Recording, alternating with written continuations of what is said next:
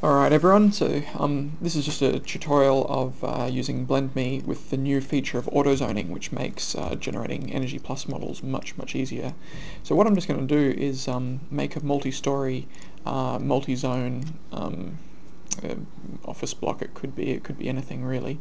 And I'm just going to, so what I'll do is I'll make it 20 by 20. I'll draw out the floor plate to start off with. And this will just take a second. What I might do is just scale that down so it'll have a small, I suppose, atrium thing in the middle. What I'll do is I'll duplicate that surface and I'll just make the walls. There we go, start to pop it up. Now what I'll do is I'll make a typical facade and then I'll just copy that one around. So I'll choose this one here as being my typical facade, and I'll just separate it out to a new object. And what I'll do is, if I tab into it, I can make some sections here, and I'll just delete those faces, keeping the edges there. And now I can actually extrude them out, scale them down. So I'll make a little typical window, let's say, and fill that one up. Okay, now just to make sure, you just want to maybe have a look at your normals just to make sure that everything, see, they get twisted up sometimes when you do that, so you just have to select them all and make normals consistent. There we go. Now I've got that, I can actually just turn on snap and I should be able to copy them along. There we go.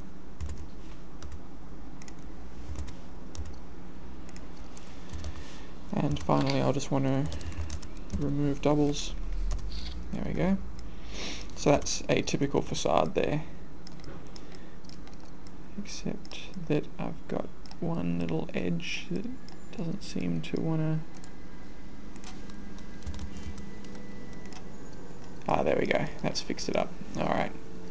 Didn't select all of my vertices before. So now I've just got those faces there and I'll parent them. Now they're going to become my windows. What I might just do now is make a new window material. I'll call it window. I'll just make it a little bit blue. There we go. And I'll add some transparency. Alpha 0.5, and I've got to turn on the transparency for those objects there. There we go. Okay, so now I've got a typical facade. Now what I can do is I'll actually just select those and I'll just copy them. I'll duplicate it in the Y direction and move it over there, duplicate it, rotate it in the Z direction 90 degrees. There we go. There we go. Okay, so now I've got it copied all the way around. Now these are going to become zones, these four areas of the floor plate. So what I might just do is separate them out into separate surfaces, separate objects. What I can do now, if I go Object, Origin to Geometry, you can see I've got my zones all marked out, except these haven't been exploded yet, but don't worry about those. So what I can do now, with everything selected, I'll literally just duplicate them in Z direction, and just, there we go, and duplicate in the Z direction. There we go. I just need to put the roof on now, so I'll select those four surfaces, duplicate in the Z direction, bring it up to there. Okay, so for the most part that's now complete. Okay, but I do have to actually now explode all the flat faces, so this is where you have to actually start up the add-on. BlendME, Architecture, Blender EP, and now I should be able to go explode linked flat faces. There we go. If I now transform Origin to Geometry, you can see now every flat surface that's separated has become a separate object, so it's all marked out there. And now I should be able to go around and detect and assign all the openings. So if I do that, there we go, you can see it's actually created these relationship lines, these blue lines. It's connected the windows to all of the openings, and you can see if you look down here that if I select an opening, it's actually assigned as an opening with its parent surface. So now I can go through and select everything again and detect and assign the zones. And that's the big feature there. So what it's actually done now is made these zone markers in there and automatically hooked them all up to the roofs. And you can see if I actually select this, it's now a surface roof. Similarly, that there's surface slab on ground. These are exterior walls, and those are interior walls with all the correct zoning all done for you. It should be all correctly orientated. And it doesn't just do convex surfaces, it will deal with L shapes. I can do that in a little bit just to prove it. But now these surfaces haven't yet been really assigned a material, so what I'll do is I'll select objects that have a similar construction, which is none at the moment, so that's all the objects. I'll assign this material here to them, and I'll copy that material to everything. What I might just do is rename that to brick, because the default is brick. So now all these things have brick associated with them.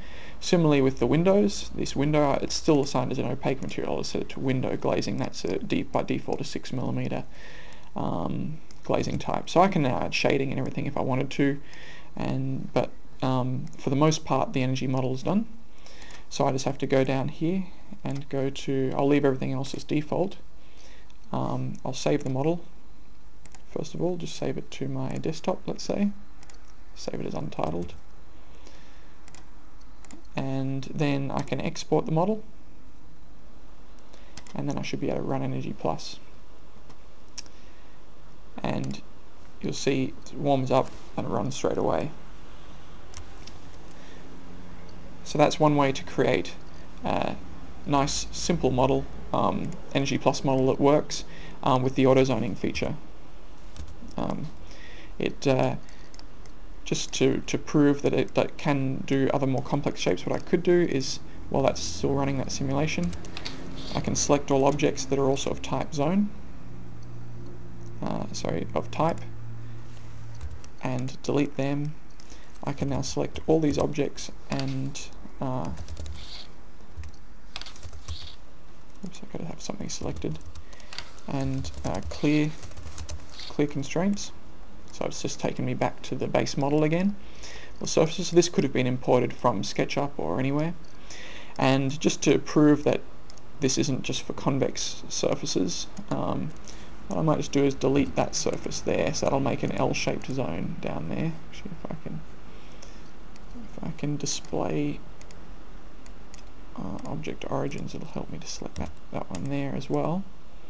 So that's fine. Now I've got this sort of large L-shaped zone, and actually what I might do as well, just to make it even more interesting, is I can delete this roof. Actually, here we go, I'll delete that one, and that wall, maybe that facade. So now I've got this weird kind of, I'll just delete all of that, and these ones there, and I'll get rid of these walls because they're not needed anymore. So there, something like that. And now I've got to get rid of these internal floors as well to make that double height zone. So if I delete that surface, so what have we got? Maybe get in there and actually select that one on the inside. There we go. So now you can see I've got this L-shaped zone that's double height, and its neighbouring 3-story kind of other shaped thing with these funny shaped zones. So same sort of process there. If I just select them all now and detect and assign openings first. There we go. So it's made the connections. You can see all the connection lines for the openings. Now if I select them all and just go detect and assign zones, there we go. So it's made a single zone out of that, and if I zoom and fly in, you can see that all of the surfaces are connected up appropriately with all of the openings, so all the relationships are done. By default, the zone markers that are put in there are replicas just to help you make sure that it's done the right thing. but what you could do, that they're replicas and they're 1/10 of a scale. So what I could do is I could select objects that are the same type, all those zones. I could move them to another layer now, and if I just set it to about individual origins, and I go scale 10 times, that'll scale the zones back up, the zone markers back up to full zones, so you can see that it's correctly detected the zones, and it's made replicas of the zone, for the zone markers. Okay, so these are just zone markers, so normally they're 1/10 scale, like that. And I can move them back. And that's a more complex zone ready to go in EnergyPlus, and the other model is finished. Okay, so I won't run that model. Again, you just have to select Export EnergyPlus and run it, just to get it to run, and you can see up here that it's running this new model now. So that's an example of auto zoning in BlendME with EnergyPlus. It makes building EnergyPlus models super quick and easy. Okay, thanks for listening.